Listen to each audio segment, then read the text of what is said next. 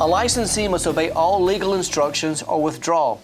And what that also means is that we are prohibited from obeying illegal instructions.